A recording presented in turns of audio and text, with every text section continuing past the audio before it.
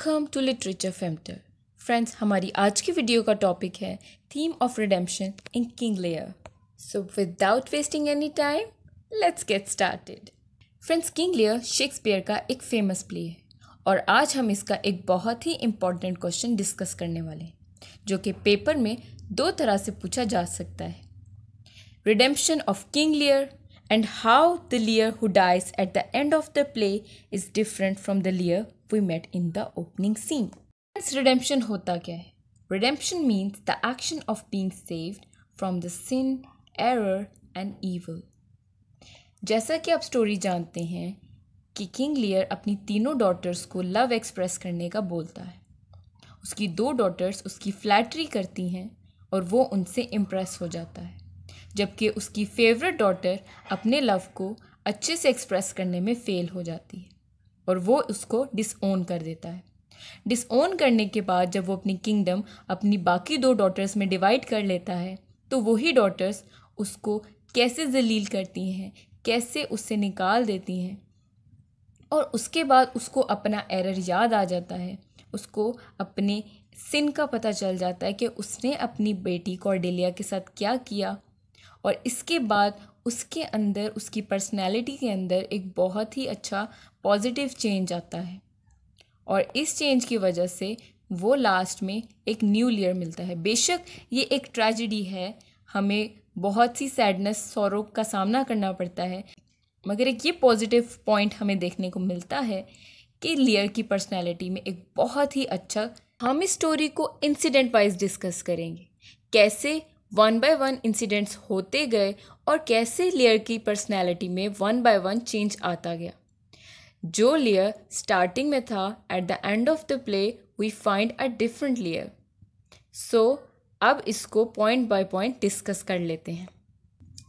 Our first point is हॉटीनेस and egoism to gentleness and humility. यानी जो King Lear start में arrogant होता है, इगोइस्टिक होता है, एंड में वही जेंटल, काइंड एंड हम्बल हो जाता है। हमें उसमें आजिज़ी का एलिमेंट देखने को मिलता है। तो इसको देख लेते हैं। किंग लियर, जैसा कि हम जानते हैं, अपने डॉटर्स के फिलियल इनग्रैटिट्यूड की वजह से बहुत ज़्यादा सफ़र करता है। This suffering produced a great effect on his character. The लियर who dies at the end of the play is different from the लियर we met in the opening scene. हमें उसकी कैरेक्टर में एक मार्क डेवलपमेंट देखने को मिलती है।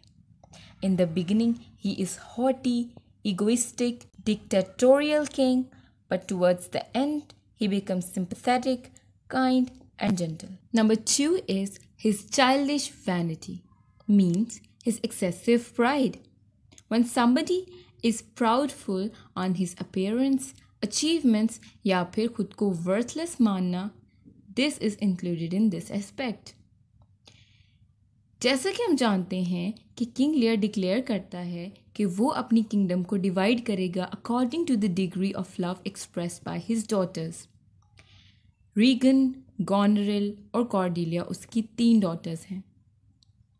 Cordelia उसकी सबसे मोस्ट फेवरेट डॉटर है, जिससे वो बहुत ज़्यादा प्यार करता है और किंग लियर एक्सपेक्ट करता है कि उसकी डॉटर कॉर्डेलिया सबसे ज़्यादा अच्छे तरीके से उसे लव एक्सप्रेस करेगी। मगर होता क्या है कि उसकी जो 2 डॉटर्स हैं, रीगन एंड गॉनरेल, फ्लैटरी करने में माहिर हैं। King Lear appears as a hottie, arrogant, short sighted man seeking flattery, lacking in judgement of character. We dislike him at this stage. उसकी इन बातों की वजह से रीडर के माइंड में एक काइंड ऑफ डिसलाइक आ जाती है। Number 3 his confrontation with गॉनरेल।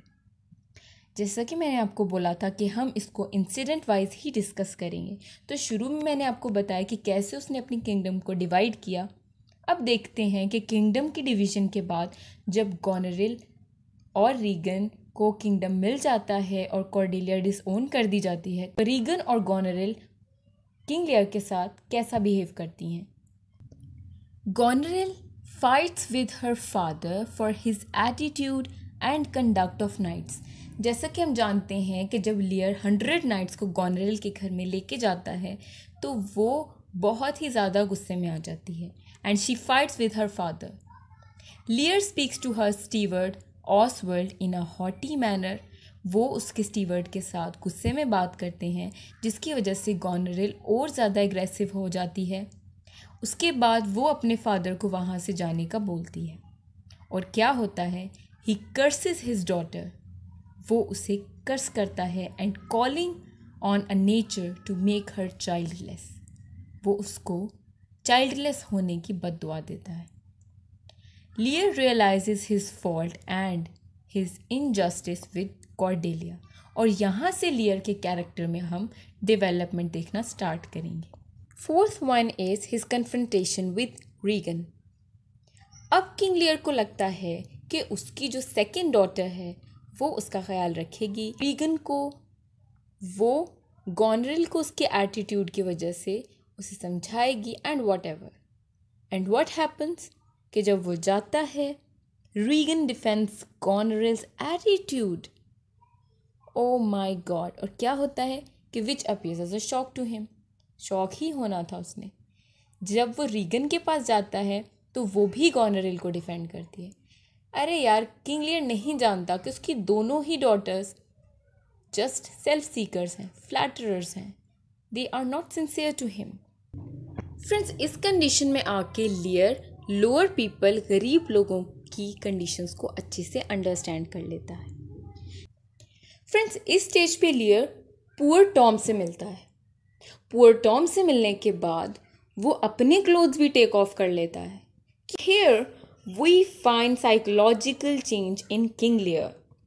Fifth one is storm scene. अब लियर सैड होकर बाहर निकल आता है एक स्टॉर्म में। बहुत ही हार्ड नाइट है क्योंकि वो बहुत सैड भी है। और ये स्टॉर्म शो करता है कि कैसे एक फादर को निकाल दिया गया है और नेचर भी इस बात पे बहुत ही एग्रेसिव हो रही है।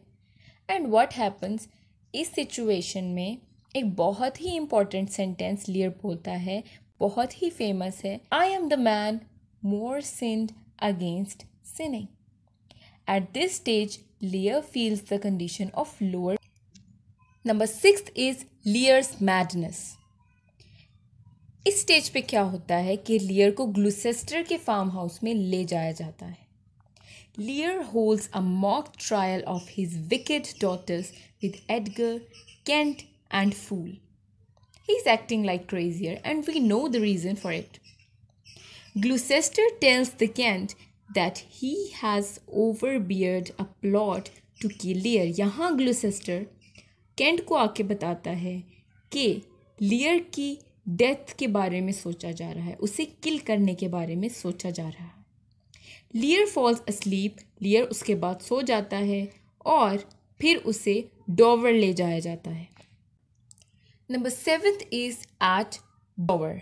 यहाँ पे क्या होता है और यहाँ पे इस स्टेज पे इसकी पर्सनालिटी में किस टाइप का साइकोलॉजिकल चेंज आता है, ये इसको डिस्कस कर लेते हैं। Now King Lear appears as a critic and a moralist। इसी मैड स्टेट में वो हमें एज अ क्रिटिक मिलेगा और एज अ मॉरलिस्ट देखने को मिलेगा। He makes several speeches dressed in weeds and flowers। He recalls how he used to be flattered, कैसे उसकी फ्लैटरी की जा, and how he was a great king at his time। He speaks about adultery, magistrates and judges, their corruption। He becomes aware of the evils prevailing in the society। Number 8, Lear restored by doctor।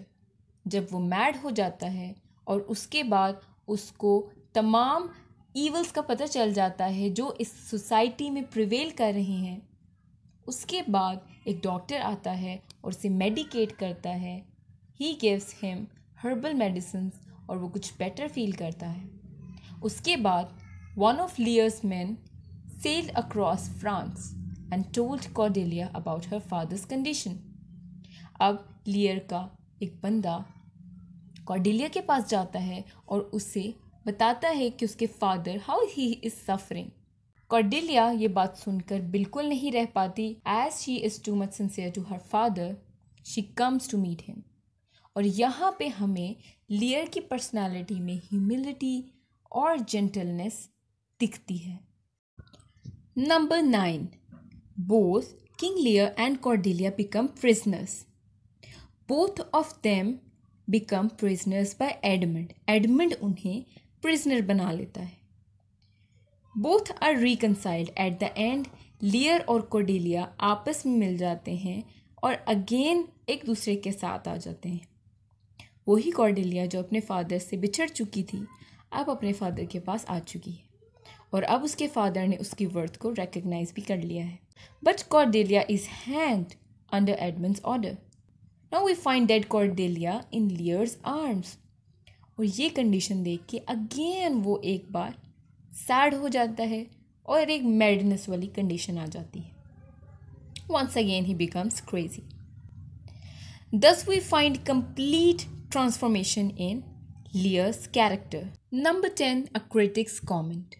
Friends, आपके long question में ये बहुत important है कि आप पूरी story और उसके बाद कैसे वो स्टोरी डेवलप की, जो पॉइंट आपसे पूछा जा रहा हो आप कैसे उसे जस्टिफाई करते हैं। ये बहुत इम्पॉर्टेंट है कि एंड में आप एक क्रिटिक कमेंट दें। इससे आपके क्वेश्चन का इंप्रेशन बहुत ही अच्छा हो जाता है। अ critic points out old लियर died in storm and new लियर is born when he रीयूनाइट्स with Cordelia. So we find a transformed लियर at the end of the play. Thanks for watching friends. I hope आज की video informative रही होगी। Friends, मेरे इस channel का main M है कि आपके लिए उन क्वेश्चंस के आंसर्स प्रोवाइड किए जाएं जो कि हमारे लिए प्रिपेयर करना मुश्किल हो जाते हैं। हमें बहुत सी स्टोरीज देखने को मिलती हैं लेकिन still we are unable to find proper answers for it, how to attempt a long answer. सो अगर आप इस तरह के और बहुत से क्वेश्चंस चाहते हैं तो आप मुझे कमेंट सेक्शन में बता सकते हैं।